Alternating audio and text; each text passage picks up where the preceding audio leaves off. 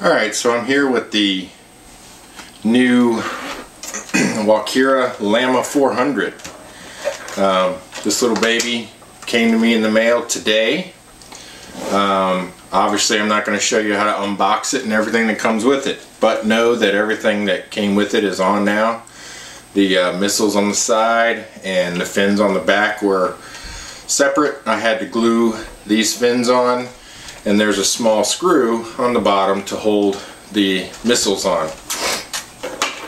This is the desert camo version. Excuse me, I have my T-Rex 450 here because I wanted to show you how the size is almost the same when you compare these two together.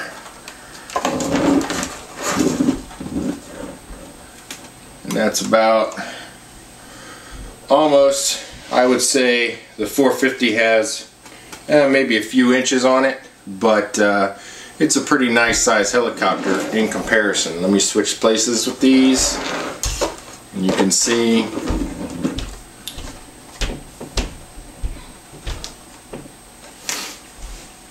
about the same size. I would say I probably have about 2.5 inches on the 450 in size, but as far as height goes, they're about the same height when it comes to main blades. They're about the same height. The body obviously on the Walkera is a lot lower to the ground and a lot smaller, but size wise, weight, obviously the Walkera Lama is a lot lighter than the T-Rex. It has two brushed motors, which you can go online to RTF Heli and find brushless versions. Motors that you can put in here. You can get rid of the 5-in-1 controller. There's a lot of upgrades that you can do to it. I basically wanted to talk about my first impressions, much like I did the eSky Nano. My first impression was not that great, but there's a big but in there. I kind of knew that when these things come from the factory, they're not set perfect. I mean, you have to do a little tweaking to them, adjusting the swash plate, getting it level, which we'll go into in a little bit. But basically, when I finally charged up the radio battery and the battery that comes with it, which took about an hour of charge time, when I finally got those charged, it wanted to roll backwards constantly. These wheels roll, so if you set it on a flat, smooth surface like this one, it will roll backwards. So be careful if you fire this thing up straight out of the package. You may have some adjusting to do, so slowly lift off, give it some throttle until it barely comes off the table or off the ground, and see what it's going to do, because you may have to land it and you then may have to adjust the swash plate.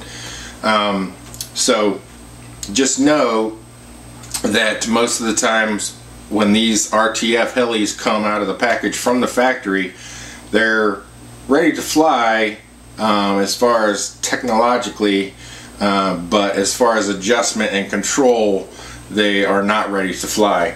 For example, it took forward and backward all the way up, and it took the left and right almost all the way to the right to get it to hover correctly. Also, the throttle, when it comes to you, is all the way down on the gauge. But the good thing is that this does come with a graph that you can see. Unlike the Nano, you have to kind of guess by beeps. This one has a graph you can see and a percentage to let you know exactly where you are on the radio setting. The radio is not complicated. It's a very simple radio. It is 2.4 gigahertz. I had no issues with interference or distance or anything like that. Distance was fine, just the same as I can get with my T-Rex. Alright, so the simple upgrades that I was talking about was, one was a turbo shaft. Basically it is called a turbo shaft. Some places, other places will just call it an extended shaft. And this will give me more distance between the top main blade and the bottom main blade, A and B. So when I put this new blade in, like so, I'll have these sit up higher so I don't have to worry about the blades hitting each other, called blade strike, when I try to change direction real fast, or if I go forward and back real fast. Sometimes you can get these two blades to hit together. I was told on the forums that I read that these blades that come with it are very cheap and they break easily. So another purchase I made was the Airy Hardened Blade 2, and these are the AX-09, and they will replace these main blades, and they're a lot stronger and a lot more durable for, you know, if I should run into anything, and it'll give me better lift because I won't have to worry about blade flex as much. You can see here how these blades can flex up and down. So I'll have better stability, better hovering control with these new blades and this new turbo shaft. So when we get back, I will show you how to get into leveling the swash plate.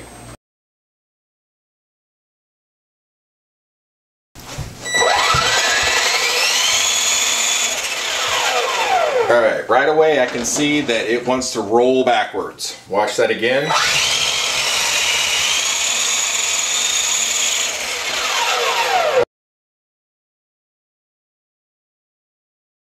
Alright, so we're back. While you guys were out, I changed the, or while you were on your break, I changed the main blades with the Airy Hardened blades. I replaced the inner shaft with the longer turbo shaft.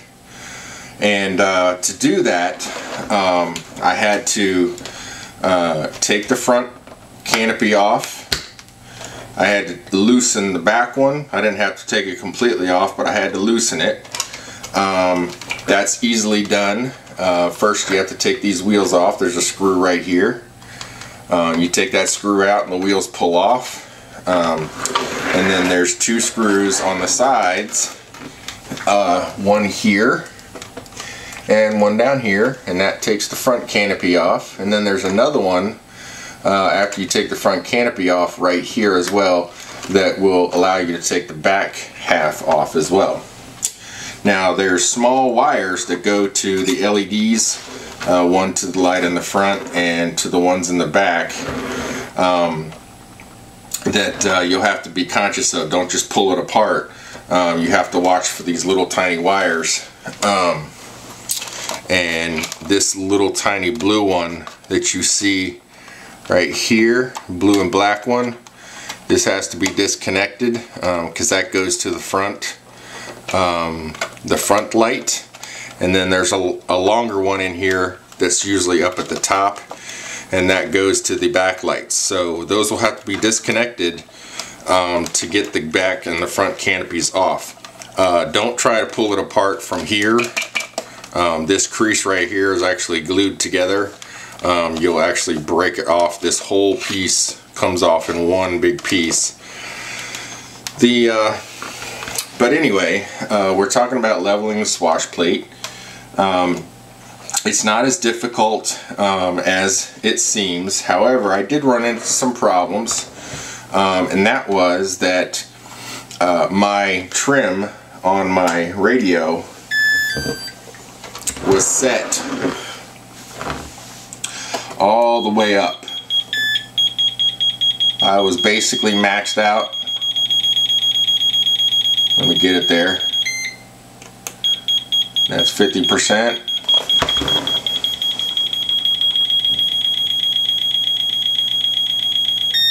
Alright, I was maxed out at 100% up, okay? Which means that I had to unscrew, okay, this ball link out. Alright, so let me explain what these two, because this, like I said, this isn't like a 450 swash plate. It's more like a CX2 swash plate.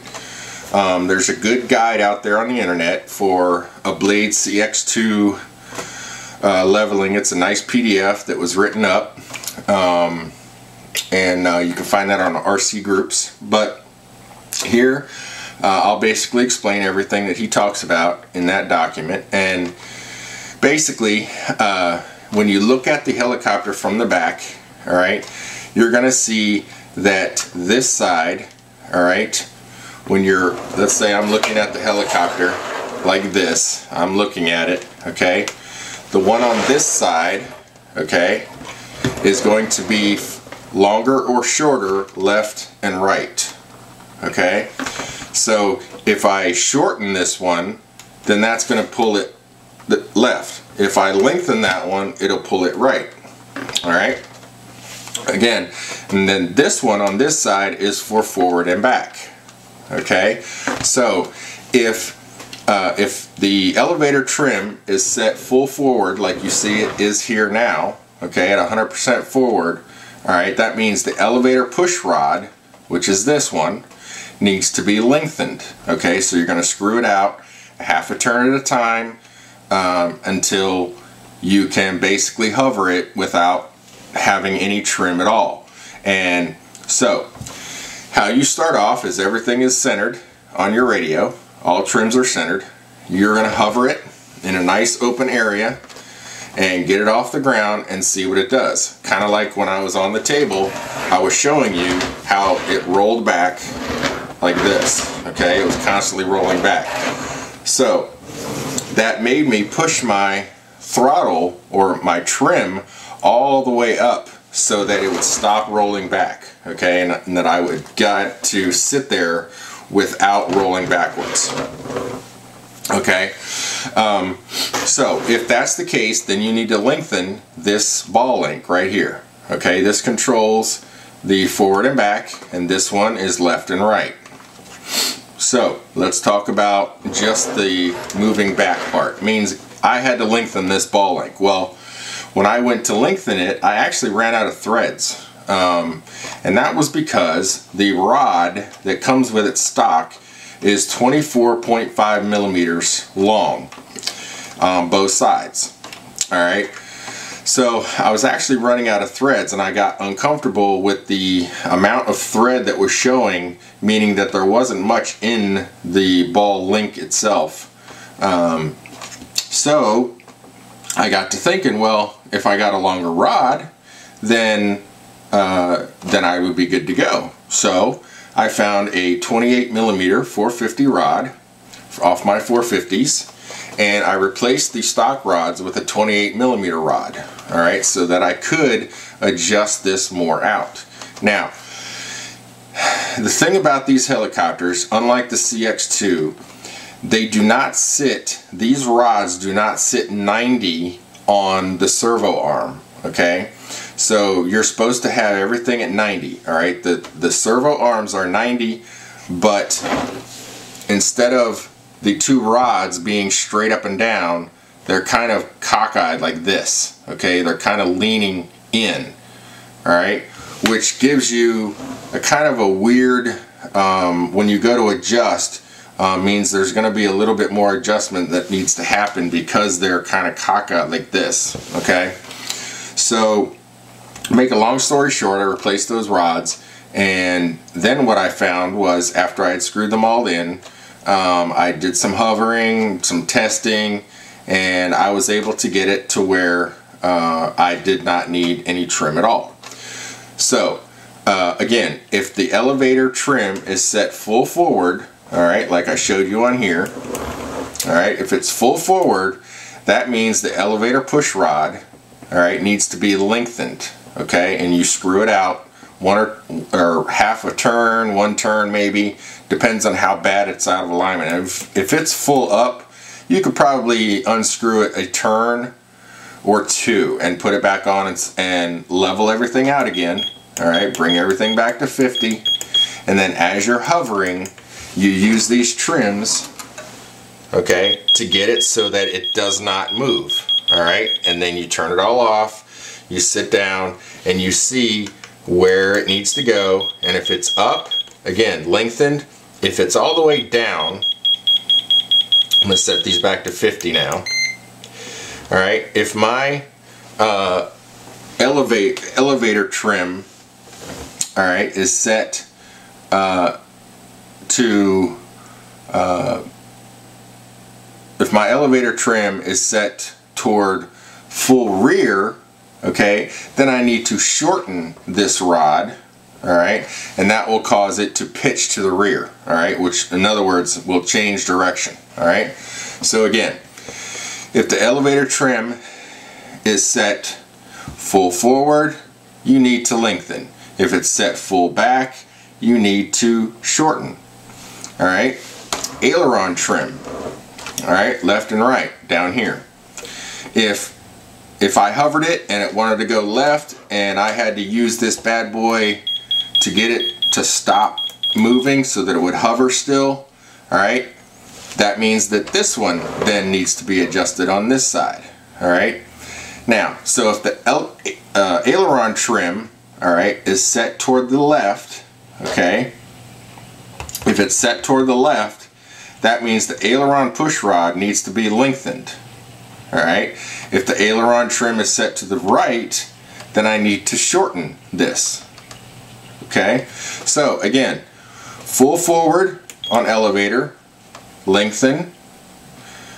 Full rear, all right, the more toward the rear I go, I want to shorten, okay. Over here, left, lengthen, right, shorten. All right, so that's basically sums up the trimming and the leveling of the swash plate.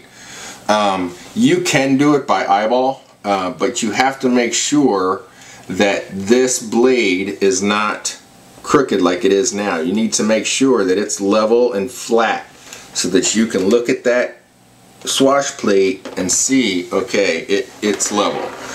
But in all honesty, doing it by eyeball, I'm kind of a perfectionist and I didn't have much luck doing that. So I did the hover test and I kept doing it and kept doing it, and you might have to do this 10 or 15 times before it's absolutely perfect and you don't have to set any trim or very little trim into the radio. Alright, so when we get back, I'm going to go over some other things about the helicopter. I'll go over the fact that I did break my front wheel, and we'll talk about a few more things, and then I'll give you my overall review. Alright, and we're back.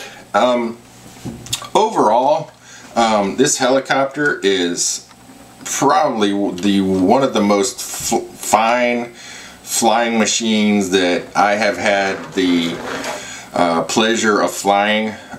Again, I'm still a newbie when it comes to helicopter flying. I can't even hover nose in yet, so you know, my experience with helicopters obviously is limited. I have two 450s, a regular 450 Pro. I have this now, and I have an eSky Nano that I just picked up as well, that I've been playing with. So I'm relatively new in the helicopter arena.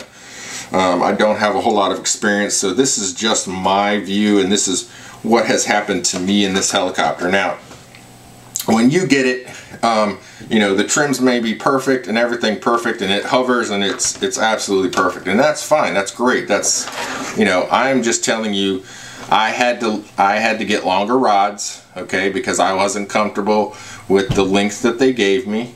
All right, like I said, the 24.5 millimeter rod compared to a 28 millimeter rod allowed me to do a lot more adjustment here without the swash plate hitting with either the bottom or this top joint or this top plate here. So flying, it flies very well in a very light breeze. It was colder outside and I had a little bit of breeze going. It will do a lot more jostling around in the wind than a bigger helicopter would, say a 450 or even a 500, but obviously this helicopter is very light, so any wind is going to shake this little bad boy around. Flying in the house, I wouldn't recommend it. It's just really too big, and the blade length is quite long. It's not really a household. I mean, if you got a smaller house like I do, an apartment, You know, unless you got a huge living room or a play area or something, then yeah, I might consider it. But with all the mess that I have around here, I wouldn't do it.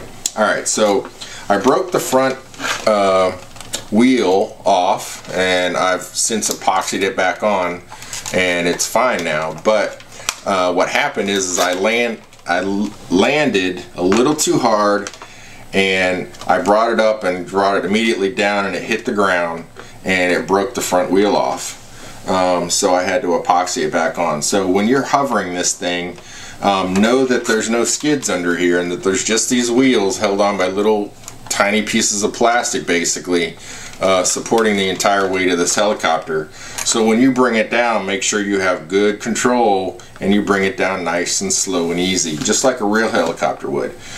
You wouldn't see a real helicopter just fall out of the sky real fast and hit the ground. So make sure you have good control over it. Like I said, it hovers very, very well. It's amazing how you can take your hands off the radio and just watch it hover for a good 30 seconds or more before you have to do any input to make any corrections. I read somewhere on the forum where a guy went and put weight in the nose of the helicopter, and he said it actually improved the way it flew, because it is tail heavy. Alright, if you look at the center point and I let go here, you can see that the tail is pretty heavy. I mean, this is a bad example, but you can see that the tail, when you just hold this thing, you can say, this tail is kind of heavy in comparison to the front. So what he did is he went out and bought 3-ounce weight, and he said 3 ounces in the nose seemed to cure all his problems. I myself haven't experienced this yet, but I may try it. So I went and bought these Pine Derby weights that you can get from any hobby store, and they're a 1/4 ounce each. And so what I may do is I may put on a 1/2 ounce at a time, quarter, put on a 1/2 ounce, and I'm just going to take it and I'm just going to stick it on the bottom here. Alright, and then if I do notice any improvement, well, then good. If not, I mean, you don't have to do that. It was just a suggestion that I read on the forum, so you may want to do it. But all in all, this heli is a fantastic helicopter. I mean, it is built good. The links are solid. Everything is very solid and well put together. I do recommend getting the longer shaft so you don't get the blade strike. I do recommend lengthening, if you need to, these 2 push rods. Alright, get the 28mm push rods, and definitely get the harder blades. Okay, when I crashed and I broke my front wheel off, I took it back up and it actually hit the blades and landed like this, and it didn't bend anything, didn't bother anything, and it was perfect.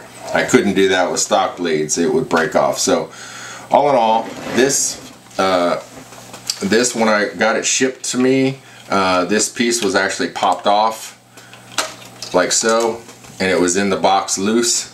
But as you can see, there's a tiny motor in here, and there's a tiny hole, and it can just be lined back up very, very easily and just pushed back on with no problem, like so. This does nothing. It's mostly for looks. This actually won't start spinning until you get some RPMs up on the main blades, and then this will start spinning slowly, but it does not control your tail. Alright, so, but here's the thing, when you do adjust these to get it to keep it from flying left, right, forward, and back, the tail spin will actually fix itself just by the design of the swash plate. So if you get this thing, off the ground and the tail is just spinning like crazy, alright, use your trims, take that spin out and see what happens, okay? And then something else obviously will happen. It will either fly left or right, forward or back when you get rid of that tail spin, and you just adjust these accordingly. So that basically sums everything up. It is a fantastic helicopter, and I might go out and buy a few more of these actually and keep them around. Spare parts are relatively cheap, and it's just a very fun beginner helicopter to fly. It's, you know, like I said, it's a fun helicopter, and that's what this hobby is all about. You don't need the biggest, baddest, coolest looking helicopter that you're scared to fly. This thing, just fly it, okay? If you break it, well, there's parts available that you can buy and pick up. But all in all, I would definitely recommend it, and that's my review of the Walkera Lama 400.